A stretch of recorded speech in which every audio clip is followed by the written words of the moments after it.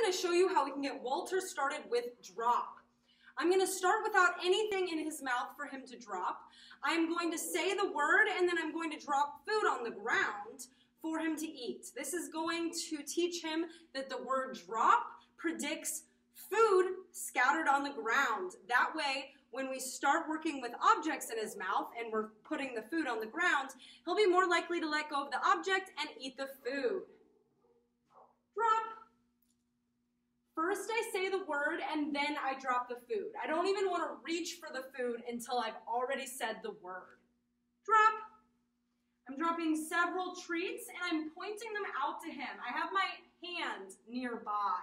That's so that when we start working with objects in his mouth, if I need to take it from him, then I can.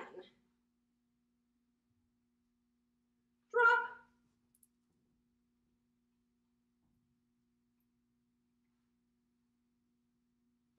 Drop. You notice I'm not using the clicker because there's no particular behavior that I'm trying to mark. I'm just pairing that word drop with the food.